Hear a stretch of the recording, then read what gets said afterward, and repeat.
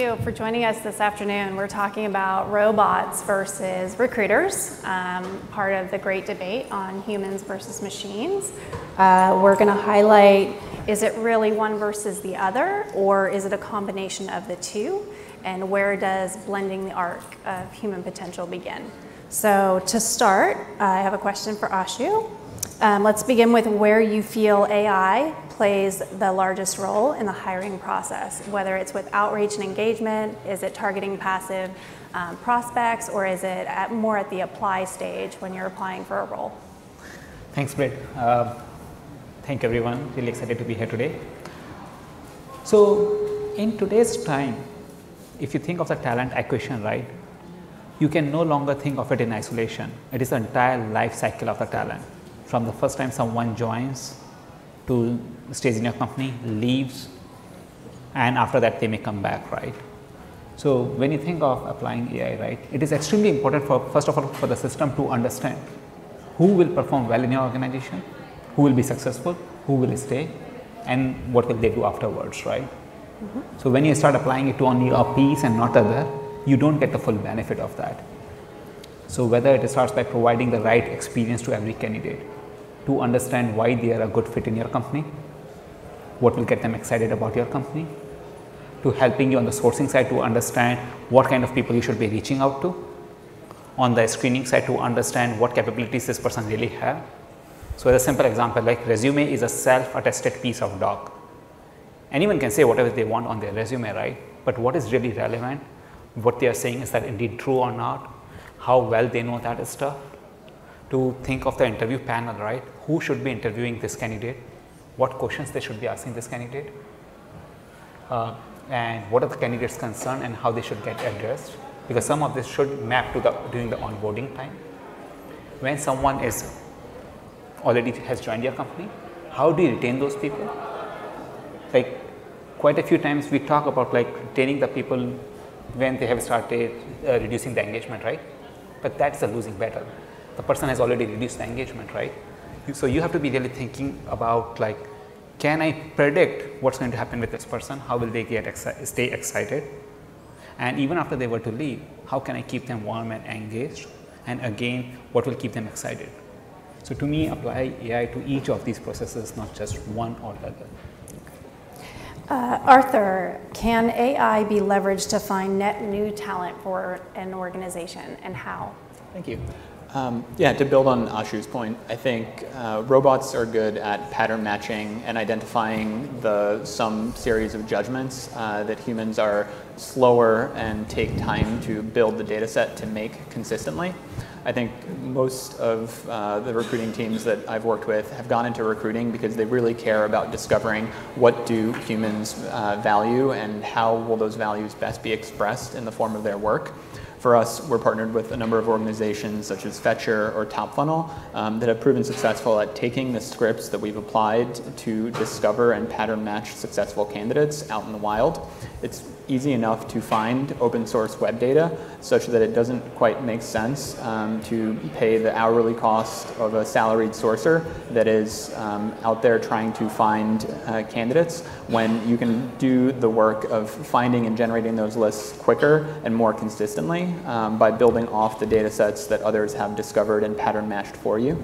For us, it starts with having a clean enough data infrastructure that we understand the breadth of folks that we have already reached out to, what has separated those that have moved forward through our processes, as well as those that have been successful down the candidate lifecycle. And for us, taking that and building it into repeatable rules-based discovery is the trajectory that we're on. At this point, it comes down to an efficiency trade-off and having the right series of human judgments to guardrail that, because bad inputs in equals bad outputs out. And so we're very conscious of, in the process of discovering that new compounding bias, as well as creating too much homogeneity in the folks that we're attracting and discovering over time. So I'll jump in, Britt. You know, part of when I got the invite for this meeting, my mind went straight to my favorite Tom Selleck movie of Runaway and the small, robot spiders that chase people around.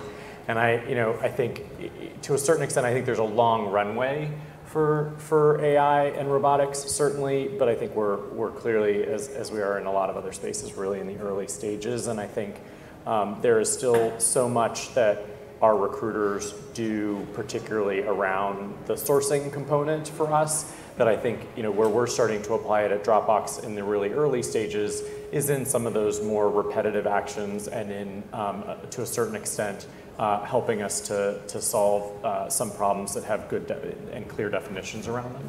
And I think that the talent supply mapping, the surfacing of candidates that we might not have discovered using normal Boolean searches or other techniques like that are certainly things that are on the horizon, but not quite where they need to be to really ensure that we're not introducing new biases into an already somewhat biased system. Great. And Steve, how can we use AI to predict internal mobility? So when to engage with a current employee who may be at a point in their career where they're looking to shift within the organization? Right. Well, the first thing I would say is that we got to be careful about like what AI is and what AI isn't. There's a tremendous amount of hype around AI right now. Just like in every 3 or 4 years, we get this new word that we all glom onto for like 3 years. And then it kind of goes away, kind of the Gartner hype cycle, and it kind of goes into this kind of valley or this trough, if you will, of disillusionment, they call it, I think. Predictive analytics. Yes, predictive analytics would be an example of that. So if you're talking about AI as relates to employee mobility, the first thing is that AI today is predominantly an incremental innovation. It's not a revolution. So when it comes to employee mobility, it's no different there than it is with talent acquisition generally, which is you're matching people against jobs at scale. The good thing about AI is that you get access to massive amounts of data and you can do some pattern recognition, right? The bad part about AI is that it's still not at a place with employee mobility or with talent acquisition where it may be a distinction without a difference today. It may be that we're putting all this money and this time and this energy into AI and the payoff may not be there with employee mobility or with talent acquisition. And so we're in the really early days and you got to go really slow. So with employee mobility specifically, it will be really good. It's really good at sending job alerts to current employees against their data that you have available, which is different than in talent acquisition. In talent acquisition, the only available data you have is stuff you can pull from the ether, scrape, or it's a resume. In employee mobility, you have performance appraisals, you have 360 reviews, you have trainings and assessments. You have a whole bunch more data, which makes it even more difficult. And AI today has been predominantly on the talent acquisition side, less on the employee mobility side, which means it's even further away from employee mobility. Unless you're Workday, of course, where you have all the data. So it brings me to my next question. Is there an opportunity to leverage AI for a better employee experience? Getting ahead of training and development opportunities for an employee, perhaps offering insight into a shift like we just spoke about. Neil, do you want to take that one? Yeah, I think, I think there are absolutely applications, I think, in terms of ensuring that the employee experience is one that they, again, in these early stages are receiving consistent information. And we are doing less around ensuring that whether it's managers or HR practitioners or whomever who are delivering information that employees need to whether it's do their job or work at the company. I think those are some of the earliest stages where we can ensure that an experience is better, right? Whether it's calling into a call center or sending an email and waiting for a response, that's not a great employee experience at the moment. I think the things that are to come are more simulation based, right? So when we go back to the training that we need to do for hiring managers or employees in general on sales topics or other kind of productivity enhancers, I think that there is a role for AI to eventually play in building out and being a safe space for employees to learn new skills or to develop in some of these areas. So again, I think there's a long runway. At Dropbox, if we just go back to the internal mobility piece, I think we've been looking at 3 to 4 different key drivers of engagement, and retention. And ultimately, at least in the last 3 years of data that we have, we're not seeing one single thing other than time being that driver for retention. There are drivers of engagement, there are drivers of performance, but there is not one driver yet, again, amongst our population that we have the sample set for. So again, I think that it will be hard for AI, ML, robots, you pick your word, to be, until that data set is available and it can be proven out in the next sample set that it's about to be applied to for it to be valuable. And to add on to that, how do you influence decision making at a leadership level while using the data that you collect through the AI? Yeah, so I think we try to use techniques that lots of folks before us have, which is really share our thesis or a set of problem statements, get alignment on that problem statement and the thesis, propose a set of options that include from the range of traditional solutions to more innovative or broken edge solutions, and really try to prove them out. We tend to have an organization that's quite open to experimentation, so we run between 1 and 3 experiments per quarter in our recruiting organization, and so that building that muscle of being okay with experimentation has helped at least me share those theses and ultimately get support for the recommendations that come out of those experiments, and the leadership is open to them. Great. My next question is for Ashu. When designing AI recruiting software, as you're the CEO of Eightfold, how may end users be a part of the design process in what they're trying to solve for using your technology? So the way we look at things, right, that the world is moving from what we used to call system of records to really system of intelligence. Like if you take Google as an example, right, what makes Google exciting? It is not that they have access to 1 trillion documents. What makes it exciting is that with one click, right, you get the most relevant document. So the system of intelligence have 3 key components. One is the data. You need to have all the data in one place. You need to be able to normalize it, analyze the data, and make it relevant. The second one is algorithms. Actually, like I've been working in this space for the last 20 plus years now. And one funny thing is that in late 90s, we used to call it machine learning, not AI. Today, we call it AI and not machine learning. But really, the kind of algorithms that are available today, you can do a lot with that stuff, right? From a simple thing like what kind of people are likely to be successful, what kind of career trajectories these people have had in the past, to more importantly, if you think about it, right, the rate at which the new skills come in the market today and disappear is extremely fast. Golang, like the previous session was on AI and machine learning algorithms, right? That language did not exist 4 years back. Blockchain was the hottest piece of technology last year. It's already gone, right? So to be able to identify what someone can do versus just what they have done. And third, which is what your question now comes back to, is the workflows. So they're robots and then they are humans and they need to work together, right? So how do you intelligently weave everything into one another? And what it requires is a key focus on working with the customers, weaving it into their workflow, enabling it. So a simple example of thing that we are about to launch is, let's say you're trying to schedule an interview with a candidate, right? There are 2 ways. One is that, 2 setups, right? In one case, you have a candidate, you're like, okay, I'm available next week, I will meet.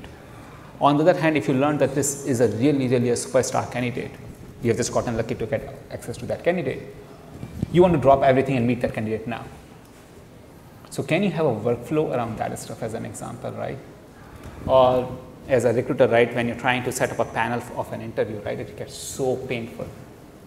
Like, I want the first interview with this guy, if that interview goes well, then I want to do this thing. And you want to pick 2 out of these 4 people for next 2 hours, followed by the hiring manager, followed by the cultural interview, right? How do you build processes around that stuff, right? Or CRM, how do you build processes around mass engagement? I can give you a specific example actually around employee feedback. So, or just feedback from the customer, to your question specifically about that. So AI is really good at pattern recognition, right? And so if we have access to 100 million resumes, we can see patterns in that stuff. So let's reduce the sample size. We work with like Macy's. Macy's has 18 million resumes in their database, or profiles in their database. We can look at historical hiring patterns and see how they've hired in the past for certain positions. The problem with that, and we do that, the problem with that is that you get signal bias. It's almost like whether you're liberal or you're conservative politically, the more you click on liberal news and the more you click on conservative news, you get a lot more of the same stuff, right? So the problem with you get this signal bias in AI that starts to drive up maybe a lot of your bad habits or your bad patterns. So how do you solve for that? We need customers to do that.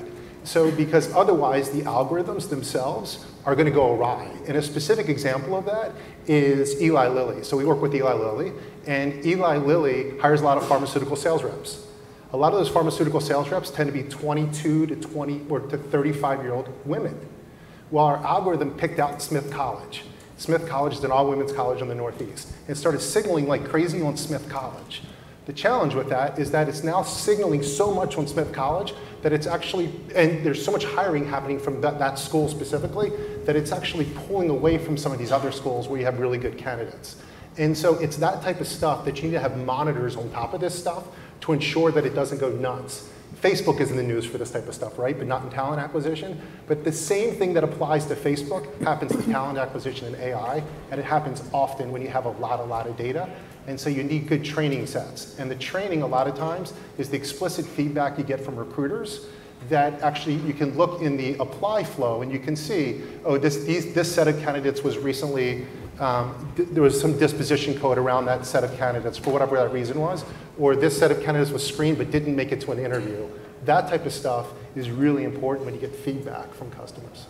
Thank you. So Arthur, what are some of the emerging capabilities associated with automation and machine learning in regards to the hiring process in your sourcing roles? Sure. To build on what Steve mentioned, I think across the board, the problem that we're looking to solve is better understanding talent market liquidity.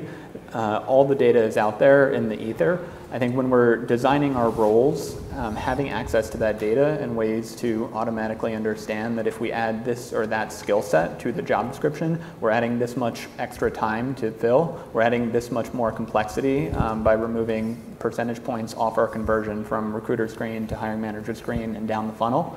Fundamentally, what AI is giving us is a relatively unbiased sample set of external data and a better way to validate certain hiring hypotheses before we expend the time and effort of rerunning our funnel to learn the same lessons that we should have learned from our data sets before.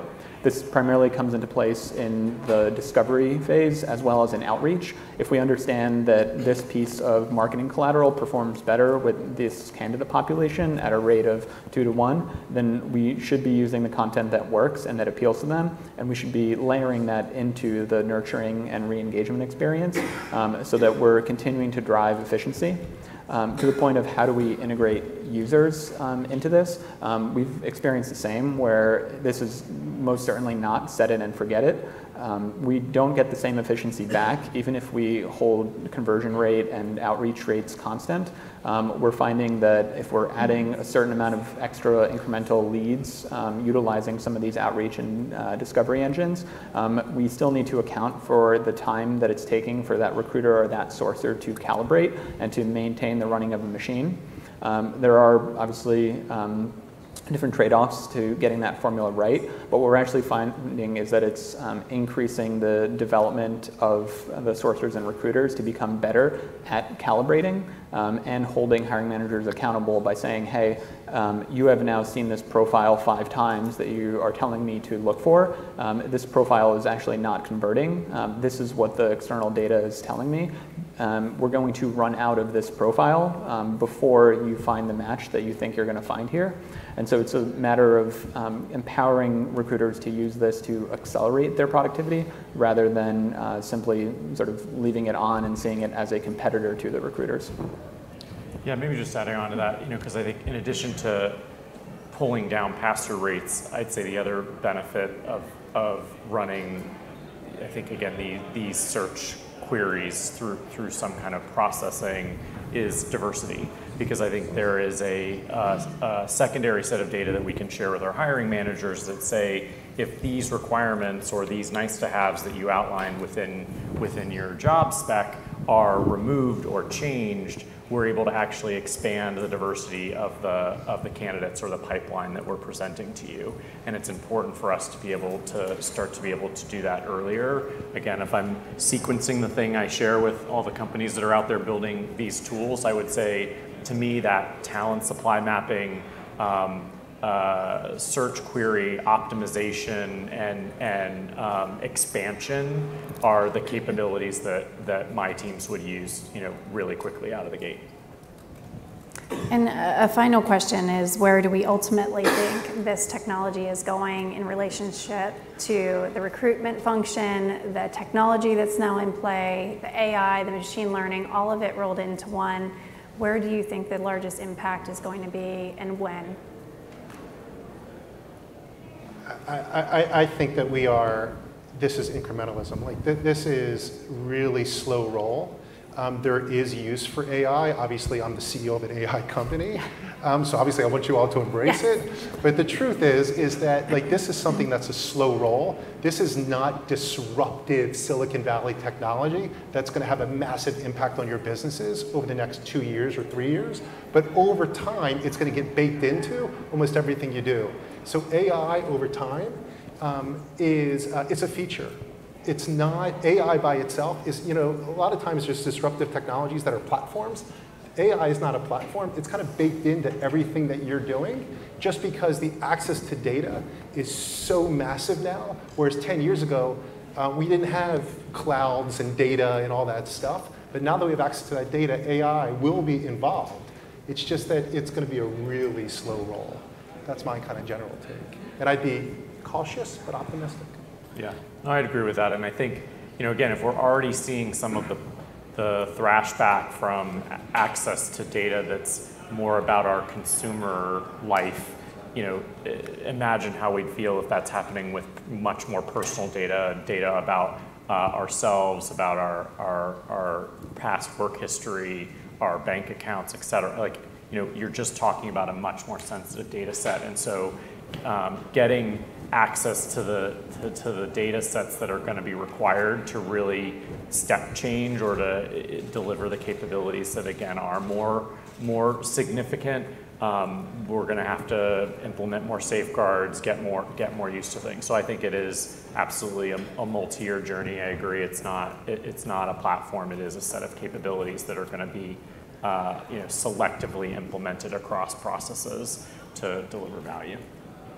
Yeah, I think at a high level, there are a lot of solutions in search of problems right now. I think where you see the evolution of the function going is similar to the evolution of marketing technology. Right now, for a consumer marketing company, the profiles of the team and the development required tends to lean more analytical. We're seeing that in the evolution of recruiting becoming more data-driven, becoming more of a proactive business function, having to not only justify its worth to the business, but have a seat at the table in terms of more future casting, workforce planning, what have you. And so I think the evolution is primarily going to be felt in the expectations of the workforce becoming more like robots in their day-to-day before the robots actually wind up taking over. And I think jury's still out on a lot of that, because I think the nature of what the marketing trend line has taught us is that it still requires a greater complexity of the people that are actually calibrating and the people that are actually building and maintaining this technology. And so it changes the nature of the work, but it doesn't fundamentally disrupt it in a very punctuated sense. I think I will add a few things over here, and partly coming from a slightly different background, right? I'm a lot more optimistic about AI. So here's an example of a work that we are doing. With Norwegian government, what that government is focused on is placing disabled people back into the workforce. And so they have these large number of people, all these companies, but today what happens is that these people have no access to the jobs. So what they are doing is they are using our platform to enable that, to identify all these people who are disabled, who are out of the workforce, in which company, in which role these people can be a good fit, and enabling companies to hire these people. That is a kind of an example of a thing that was not possible without technologies that are out there today. Like one very common thing is that the generalization in AI systems, right? They can generalize extremely well if you have implemented them correctly, right? And what it enables is that matching at a massive, massive scale. With the globalization, right? Let me do a quick sample over here, right? How many of you guys do know about Fudan University? How many of you guys know about BITS Plani College in India? How many people know about Tsinghua? And you see these different gaps. Some people know about some place, some know about other place, right? Fudan is the number 3 ranking university in China. BITS Plani is among the top 10 engineering colleges in India. Tsinghua is the number 1 engineering college in China, right? These are some of the top colleges. Now, if we don't know about each of these, we will be biased against them. You will pick the one that you know, and everything else you will ignore, right?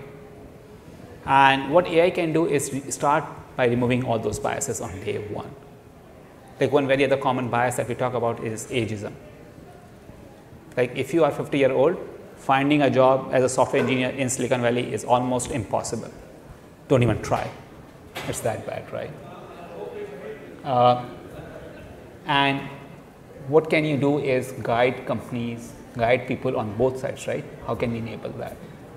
So if you say that how much of the recruiter's work is going to change, I think it will change. It's not that that recruiters are going away, but now they can be a lot more focused on engaging with the candidates, building relationship with the employees, right? They can do a much better job. But the overall workforce is changing dramatically. I think it's leveling the playing field for everyone. It won't happen in a year. I totally agree with that.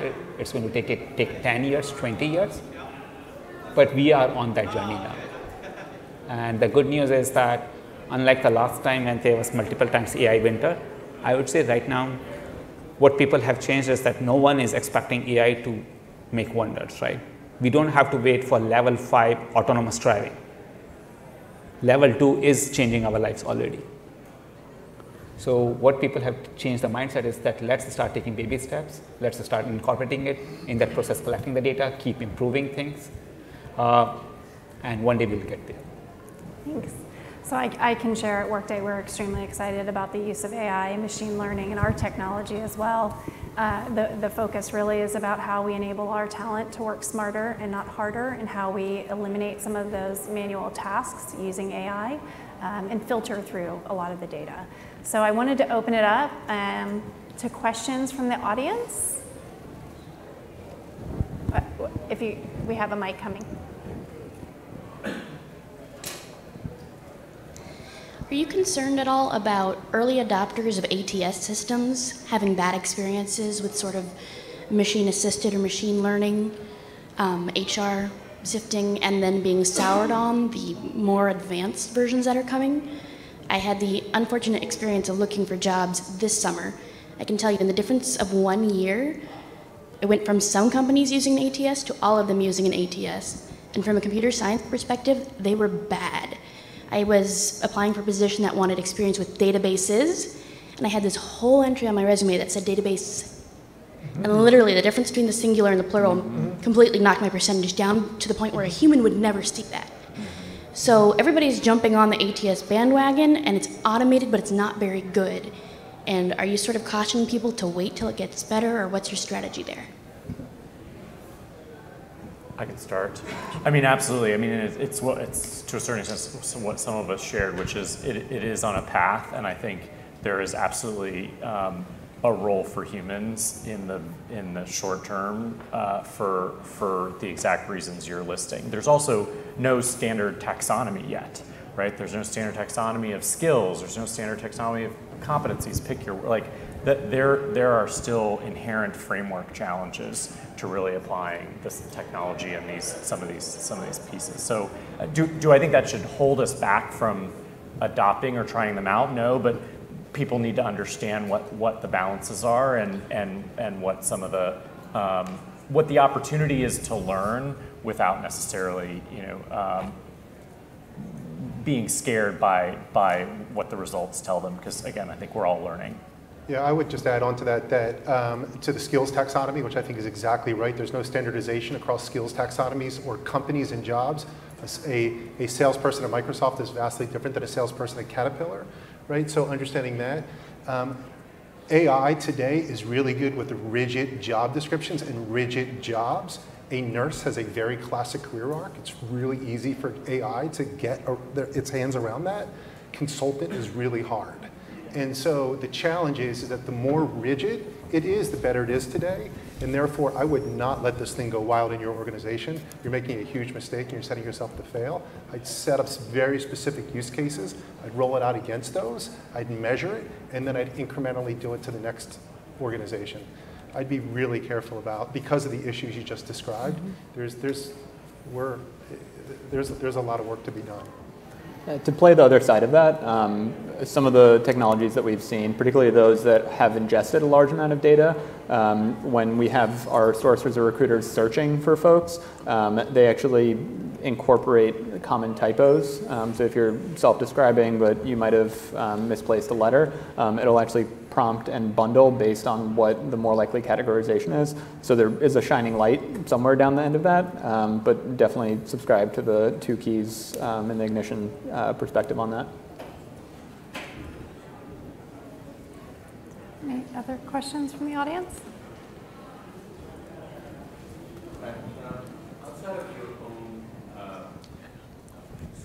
Outside of your own companies, Steve and Ashutosh, and this is for everyone, including you, Britt, what is the most, or is there like one practical, actual application of AI that exists today that has impressed you in talent acquisition? Are you talking specifically around talent and because, for example, gene mapping is a classic example of in talent acquisition? Yeah, for sure. Yeah, she's about in talent or in HR. In recruiting. Yeah, I think generally speaking, you're going to get a lot of false negatives and false positives, but top of the funnel gathering, the way you guys described it before, I think is exactly right. I think that application actually works today, which is top of the funnel aggregation to create, not necessarily identify who you should hire, but maybe create a short list of people who you should interview. So now you're Nike and you're getting 1 million applications a month, right? No humans can deal with 1 million applications a month, but a machine can probably give you the 1,000 people to consider for an interview, right? So creating a short list, I think actually it does a pretty good job, but you're gonna have people fall through the cracks, no question about it. Scheduling? Yeah. I would say data automation, anything that is highly repeatable and process-driven. If we require you to fill out a form, a robot can do a pretty good job of figuring out whether you filled out that form and send that form to you. I think it's boggling how many hours recruiters spend making sure that someone has filled out their compliance disclosure or what have you. That is 100% already working and has very limited blast radius, other than to take time away from the manual labor of recruiting. I think in each of these, right, I feel like there are a number of things baby steps that AI has taken, which have been very, very effective. Like analytics is another big place. So like everything that mentioned, right, whether sourcing, screening, scheduling, right? But even on analytics, right, what we find is that helping enterprises actually understand their diversity funnel, like what is happening, where are the gaps. But is that like statistics or AI?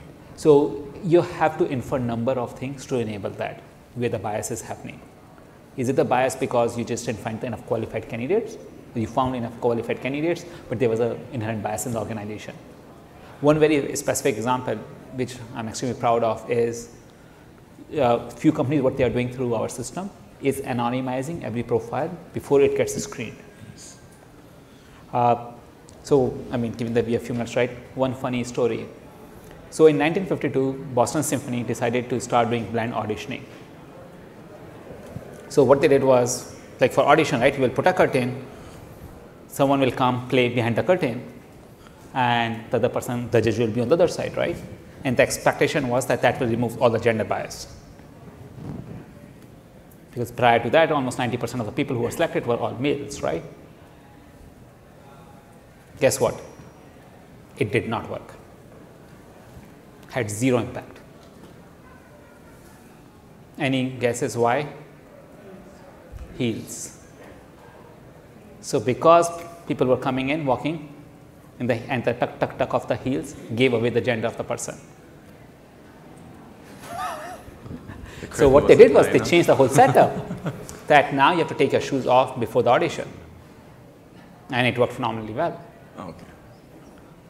So what we found is that if you just mask that profile, but you have to do a really good job.